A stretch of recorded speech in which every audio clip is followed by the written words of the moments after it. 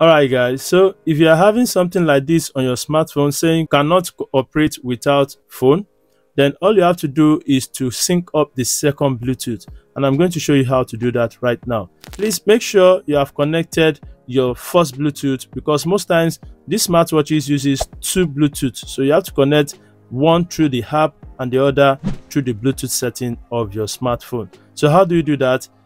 Let me confirm I've connected my first Bluetooth here. Okay, my first Bluetooth is connected.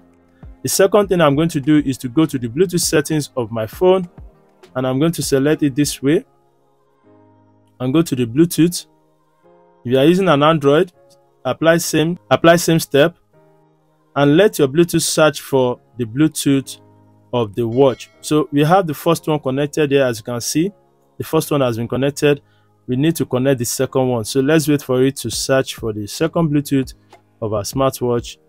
And sometimes, in case you are not seeing your Bluetooth coming up, go to the settings of your watch and make sure you switch on the dual mode. Okay, like this dual mode, make sure it is switched on.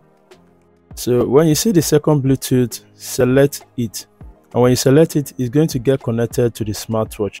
Now you have two Bluetooth connected to your smartwatch. Now you can see the contact showing on my smartwatch, and also when you dial a number, you should be able to see it on the smartphone. So let's dial this number. All right, so as you can see, it is appearing on my smartphone right now, so that shows that it is truly connected. And this is how to fix the issue of cannot operate without phone.